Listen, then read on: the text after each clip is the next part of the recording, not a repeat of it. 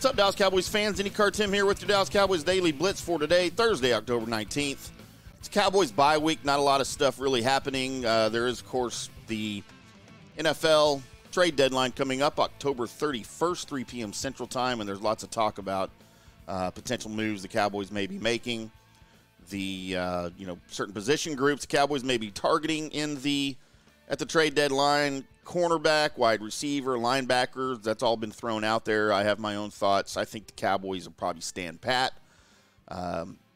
They've got draft capital, but I think they want to continue to keep that, to continue to build some depth. You're going to need to add offensive, defensive line in the next draft.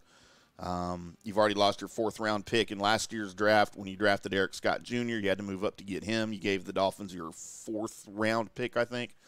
So that is gone. And don't forget, if you trade for somebody, you're going to have to pay him, ultimately. And the Cowboys are really trying hard to keep that their cap number down. You're going to have to sign Lamb. You're going to have to sign Parsons. And if you think you want to, you're going to have to sign Dak. We don't know what the Cowboys' long-term thoughts are on Dak, but we all have our own thoughts, don't we? So we'll see what happens with that. Dak is actually the topic of our show for today. As you know, for you guys that have been around as long as me as Cowboys fans, we know that the Cowboys quarterback is always under a microscope. It's a much bigger stage than if you play quarterback for any other team. And where there is great attention, there usually comes great credit when you're doing well. And on that stage also comes great criticism when you're not doing well. And the position of quarterback for the Dallas Cowboys seems to be one that is it's like playing shortstop for the Yankees, or first base for the Yankees, or right field for the Yankees, or center or left wing for the Canadiens, or, take whatever your soccer example is of that. I know nothing about that. But, it's a position that it's one of the most famous in all of professional sports. So, and Dak is no exception. When you look at the doors that it has opened for previous people that were in that spot, let's go all the way back to, we've got two world-class broadcasters right now on NFL coverage, Troy Aikman, Tony Romo. I don't know that either one of those opportunities would have been afforded to them had they not been the quarterback of the Dallas Cowboys. Certainly it might have, but Aikman, clearly with his 3 Super Bowls with the Cowboys in the 90s, when he retired, that door opened up for him because of who he was. And, Romo, although there were no Super Bowls associated with him, there certainly was success, and he was the face of the Cowboys for a while, and, even playing in the Tom Brady era. And, the other quarterbacks that he faced, he was the quarterback of the Dallas Cowboys. And I don't know that, especially in Romo's situation, if he was just your random 5-6 year quarterback for the Cardinals, if that door would have opened for him. Maybe, I don't know. He's good. I think he's good at what he does. But anyway, we all understand and we agree that the Cowboys quarterback is on a separate stage. And Mike McCarthy agrees. Now, he's got an opinion here I don't know that I necessarily agree with, but I had a question for you guys. As Dak Prescott is on that huge stage as the quarterback of the Cowboys, we talked about the pressure, the ridicule, the credit that comes along with that. There's the potential there for a person to not be able to handle that emotionally, especially when there's ridicule. And let's admit, Prescott has not played well the last couple of years, on and off. And there are certainly those pundits out there who would say he's probably not the right man for the job at this point of his career, and this point where the Cowboys are. I'm not sure that Prescott has handled that pressure very well. And I don't know that I'm not saying it has, but I don't know that hasn't had something to do with his negative performance on the field, his inconsistent play. I don't know. I mean, I have no idea. I've never been put in a position like that, and I never will. And so I can't really say how that would affect me. I don't think it would affect me very positively, I'll tell you that. But I don't know that Dak's reacted positively to it, maybe. I don't know. I think that maybe has something to do with his struggles on the field.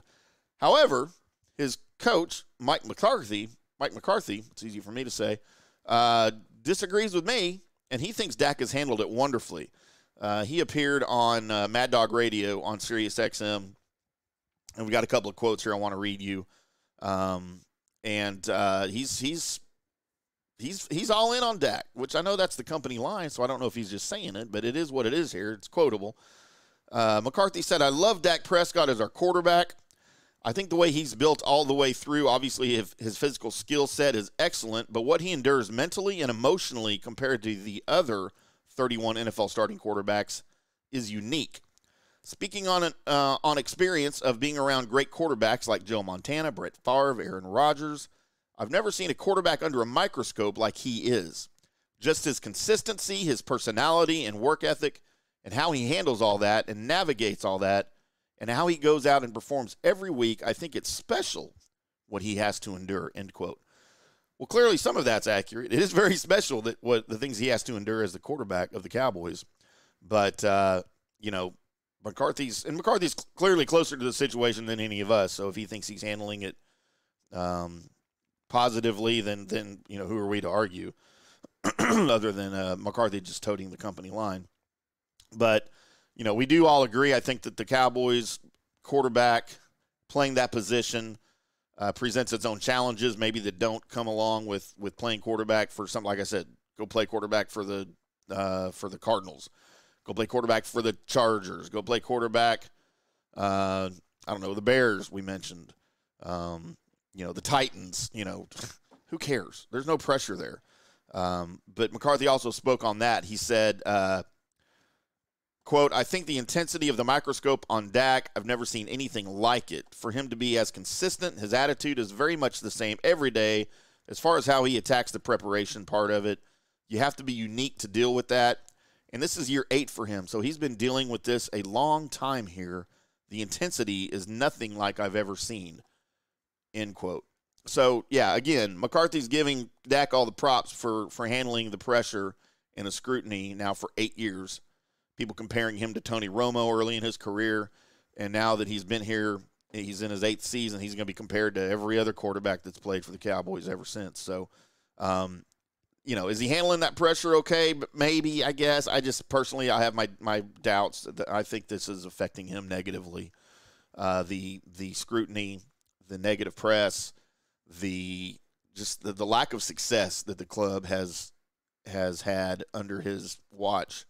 And you know what? McCarthy's probably feeling the same thing. We haven't talked about the coach of the Cowboys. It's very much the same as the quarterback of the Cowboys. So it's a unique position. It's a unique job. It's a unique team, especially in the NFL. So it is what it is. I'd love to hear what you guys think about Dak and about the scrutiny. Is it warranted? Do you think he's handling it well? Leave me a comment here in the comment section of the video, either on FanStream Sports or here on the Fish Report YouTube channel, and let me know what you guys think about all of that. I'd love to hear, and maybe we can discuss it on a later show if I get enough comments and involvement here. But Cowboys on a bye week. The next opponent, of course, the LA Rams on October 29th. That'll be here in Arlington at noon on Fox. So we'll get into some of that as the week goes on. But I appreciate you guys tuning in here. We'll do it all again probably tomorrow with some more bye week Cowboys non-news and things like that. We'll find something interesting, though, for you guys to listen to. I appreciate it tuning in. We'll do it all again later, boys and girls. Until then, we'll see you.